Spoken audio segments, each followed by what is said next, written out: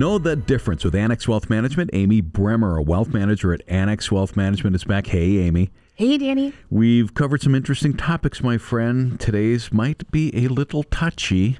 Helping support adult children. You ready to dive in on this? Let's do it. All right. We're going to start with some stats about empty nesters. This is the moms and dads at home. 40% are helping support adult kids. The average monthly expenditure, $254. I don't care who you are.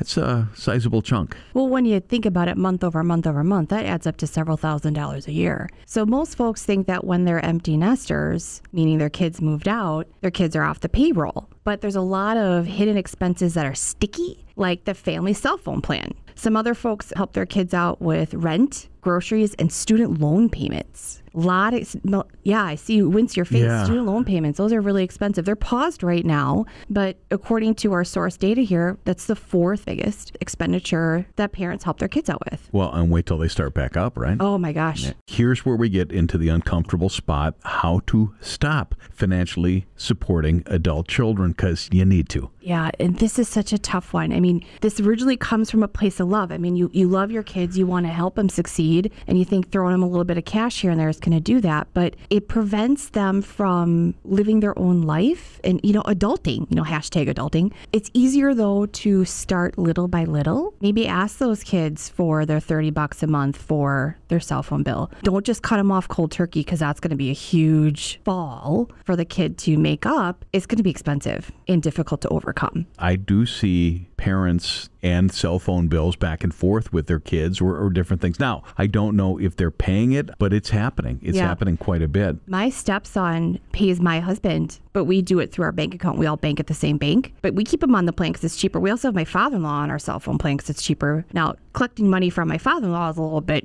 here or there. He's not as reliable as my stepson. You got a little Jenga game. Yeah, right? Sandwich generation for sure.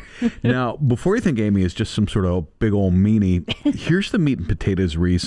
By supporting adult children, folks, you are affecting your own retirement. How's that work? Yes, and it's the old adage of the flight attendants on the airplane, put your own mask on first before you help this person in the seat next to you. So a lot of this comes down to checking yourself first. How is your retirement fund going? Is it fully funded? Do you have your own credit card debt or your own car payments? Things like that. A lot of times families who help their children put their own financial health at risk. I see it quite often here at Annex when we help families on a one-on-one basis. Now, that's if the kids are in tough financial straits and you're able to do that. And if you're able to do that, that's fine. Mm-hmm. Probably a different conversation. You're not helping your kids by stepping in and doing it. It may be in the short term, like you said, if they're in a tough spot, but in the long term, those kids become dependent on that income from mom and dad, and it's not sustainable over time. Another example is when you have kids who are professionals and clearly have enough money to do it on their own, but it's really easy to show up at mom and dad's house, get the Costco card, and go put gasoline on your own at mom and dad's dime.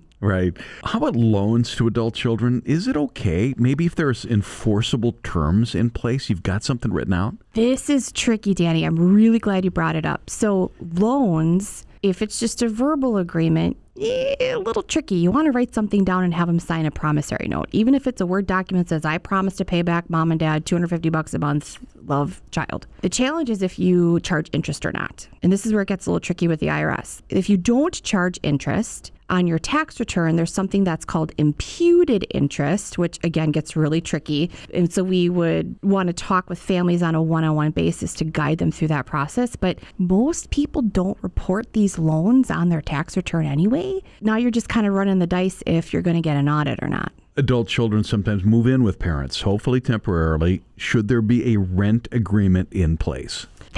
You have some good questions today, Danny. Well done. So it reminds me of an article I read several years ago on the internet of this 40-year-old guy living with his folks, and the guy would not move out. I remember. Isn't that nuts? Yeah.